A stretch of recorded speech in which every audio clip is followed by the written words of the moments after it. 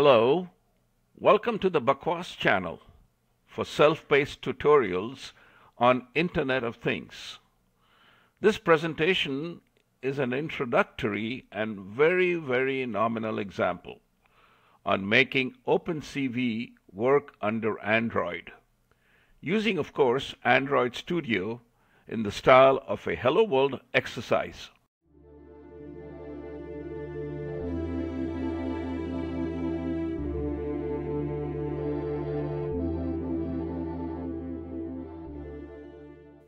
Owing to the tremendous popularity of OpenCV, a pre-built version exists for use in developing applications under Android Studio. This presentation highlights the settings to use this pre-built OpenCV module in Android. The development tasks are performed in Android Studio. The demonstration is limited to illustrating the inclusion of the OpenCV library in an Android app that simply confirms that the library has been loaded. The integration between OpenCV and Android requires two important settings to be configured. After the module is imported and the dependency defined in Android Studio, the simplest build and launch activities are illustrated.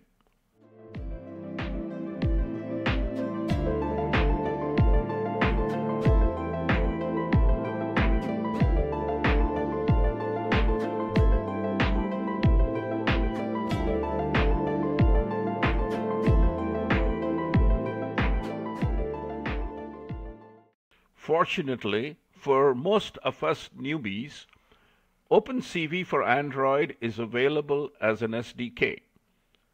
There is no need to build it from source, however tempting that might seem to users who have done so successfully on other platforms.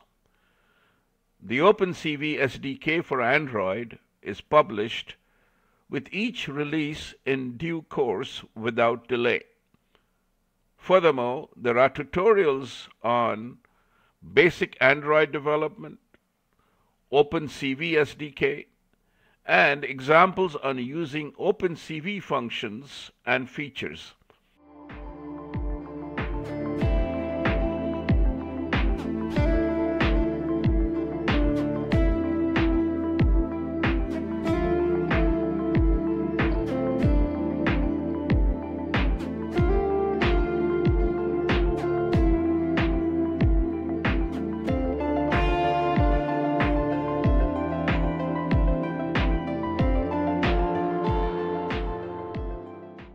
The latest OpenCV release for Android is available at GitHub site listed on the slide.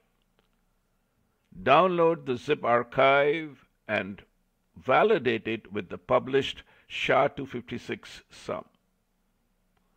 Unzip the archive and make a note of the fully qualified name for the SDK subfolder. This value is required to import the module into an Android Studio project.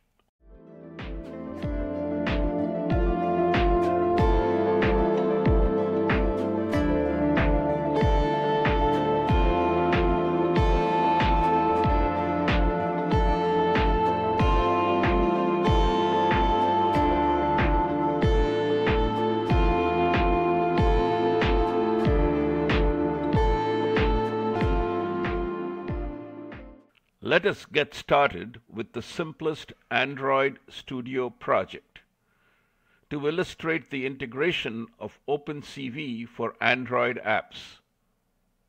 From the menu bar, select New Project. In the New Project window, select Empty Activity. In the Empty Activity page, change text field values as appropriate. When all changes are complete, click the Finish button.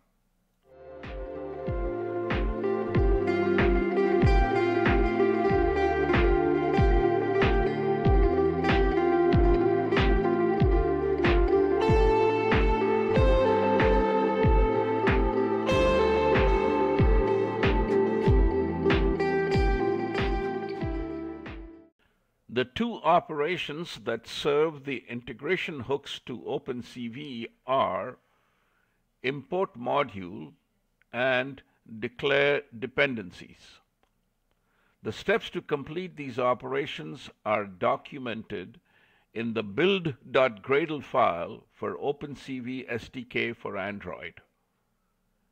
If the graphical user interface to perform these operations, owing to version changes in Android Studio, proved to be difficult, the documentation provides information on the manual changes that can be used as an alternative method to link the OpenCV SDK to the Android Studio project.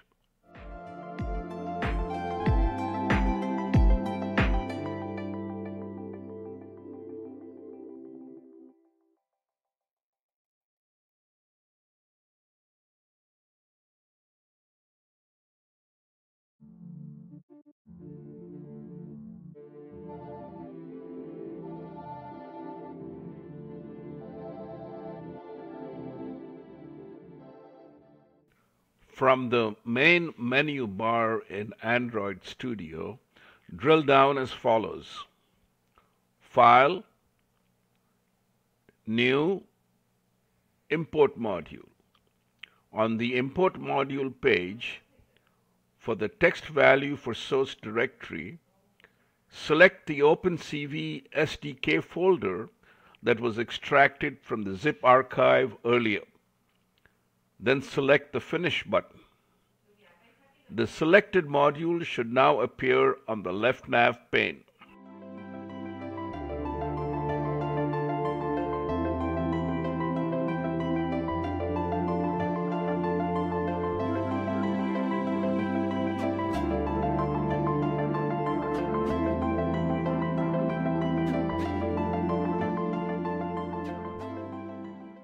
From the menu bar, navigate as follows.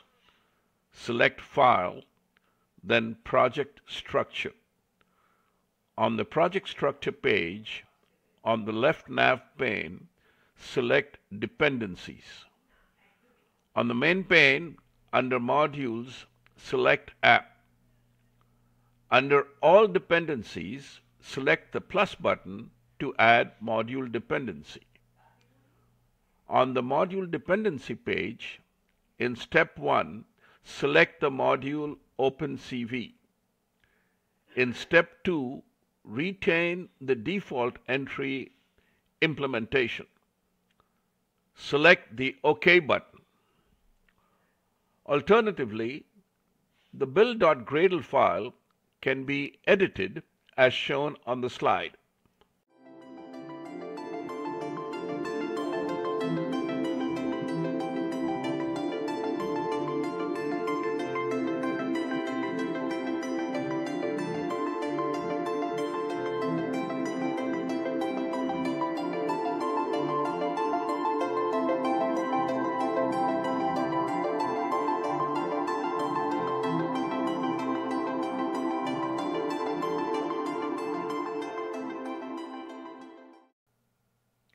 In Android Studio, from the toolbar, select Make Project button. It is the one with the green hammer. Open the build window and review the messages. If everything went well, then a Build Successful message should appear towards the end of the listing. This operation was simply a sanity check. From the toolbar again, select the Run App button, which is represented by the classic Play button in green. Assuming that you have previously configured your Android Studio for virtual machines, the app should display the Hello World message in due course. Of course, you can run the app on a physical machine too.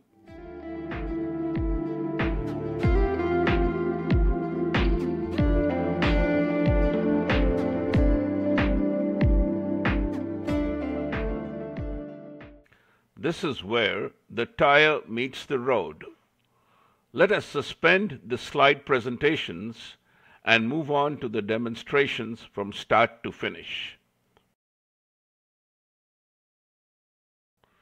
To download the OpenCV SDK for Android, navigate to github.com/opencv/opencv/releases. You will see the latest version listed up there. Drill down and you'll see the Android SDK zip archive. Click on it. It's 207 megabytes and it'll be downloaded to your folder on your desktop. Once that's complete, you can go ahead and extract it to a folder, preferably as we show here, OpenCV with the same name right at the top. Open that folder and look for the SDK folder and make a note of the location. It is very important to have a full reference to this location so that when you launch Android Studio, in this case Android Studio Dolphin Edition, you will have to go and retrieve the SDK from that folder.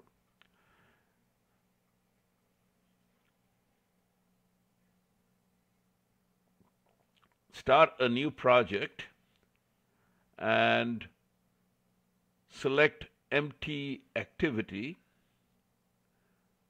and then change anything that you want in the name or any of the other fields and click Finish.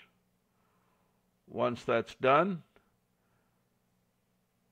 you'll be able to see in the project pane a bunch of files. Now, we have to go ahead and import the module. You can see here we have the app, but we don't have OpenCV included as yet. So we go to the file in the menu bar and select New, Import Module. An import module, this is where we reference the SDK that we just saw a little earlier. So you drill down, in our case here, to the Downloads folder, and then from there to the Android SDK, and look for the SDK subfolder itself. Click OK. Now, when that's done, you need to change the module name to OpenCV because SDK doesn't sound nice, so it'll be easier for you to relate to this, and then click on Finish. Once that's completed, then you will have to go and perform the dependency. So at this stage, you'll see OpenCV as a folder in the project pane, and go and select File, and under File, you can then go ahead and select Dependencies.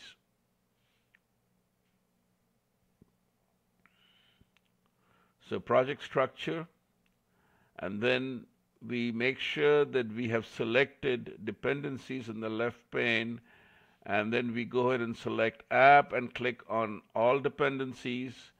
And once you select all dependencies, you will see Add Module Dependency for OpenCV. Click on OK, and you see that nothing shows up. This is because we made the mistake of not selecting the app for the Open. So we go back and we can do this in settings.gradle, or we can do it properly one more time by making sure we select App, and then we select the plus sign, and then we select Module Dependency, and now you can see OpenCV shows up, and you click on OK. Make sure it's the implementation.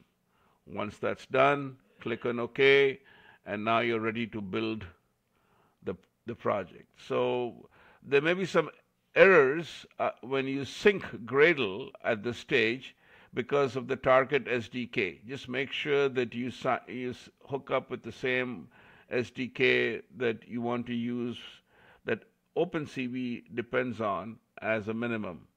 So in this case here, we'll just go ahead and select the Make project, and immediately it'll tell us that there are a few unfinished tasks that have to be done.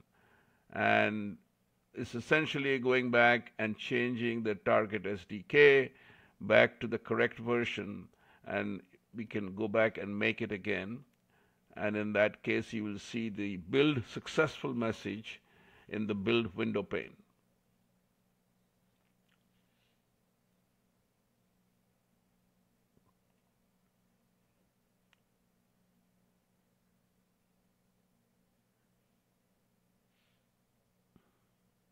Once the target SDK is changed to the correct version, you will not encounter any further errors in running the make. So you see here we have it now here all set, and we go ahead and perform the build one more time.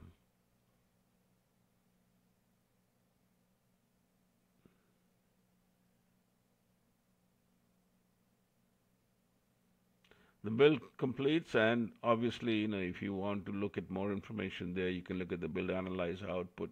At this stage, we can just simply run the app because it's a simple hello world exercise with nothing else in there. Assuming a virtual machine has already been defined, and there you see the hello world example shows up immediately. And it's an OpenCV 2 demo. This demonstration was limited to very simple and basic tasks.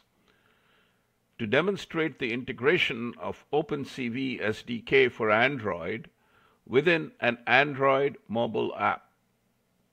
The SDK was downloaded from the official site. A new project was started in Android Studio where the OpenCV module was included and set as a dependency. Then the basic build and launch activities concluded the exercise.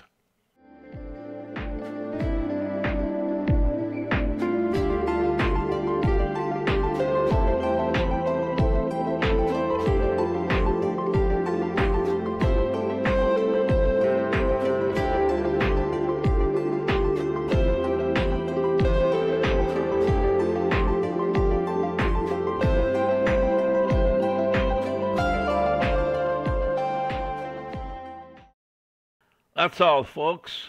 Please provide feedback in any which way you can.